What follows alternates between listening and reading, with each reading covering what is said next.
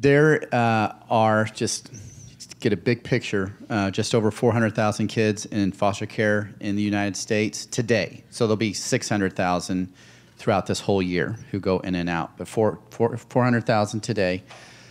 You think of foster care, there's mainly two general groups. You go into foster care primarily, at first, the goal is to work for reunification, that child back into their family.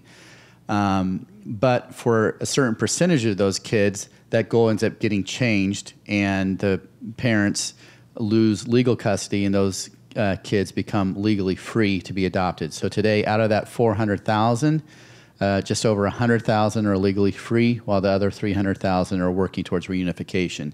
The stat that you shared about the 24,000 kids in Indiana, just to get a bit of perspective there, Indiana's population is 6.5 million people. Colorado's population is 5.5 million people. So you're just you're a little bit larger than us, but you have 3 times as many kids in foster care because we just have 8,000. So, and you guys keep making, I know you probably don't know it, you keep making the national news about the opioid epidemic. It's like you're in the top 5 worst states. And so I don't know why that is. It is the case, and that it is feeding the foster care problem. And so one of the things that I want to impress upon you is, I know as church leaders, community leaders, you've got a lot of people pulling at your sleeve, like, pay attention to us, pay attention to this. And I want to say, thank God for the things you're paying attention to, and thank God for the churches that are going in deep and helping addicts with things like Celebrate Recovery, and for churches that are helping with homeless ministries, and churches that are helping with prison ministries, and the churches that are helping with crisis pregnancy ministries and sex trafficking. With that said, wouldn't it be nice if we could go upstream and help some people who are now kids not need those ministries 10 years from now?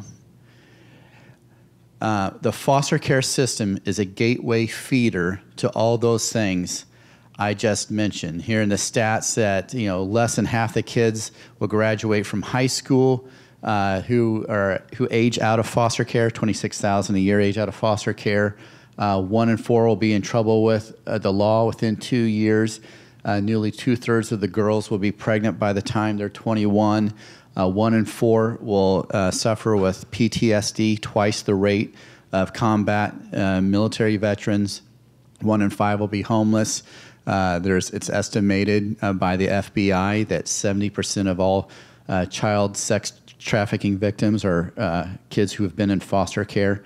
So it's a gateway to all these issues. If you combine all these things, when a child ages out of foster care, not connected to a family, there is an 89% chance within a year that they'll fall into at least one of these categories. And so it is a gateway issue to all these things.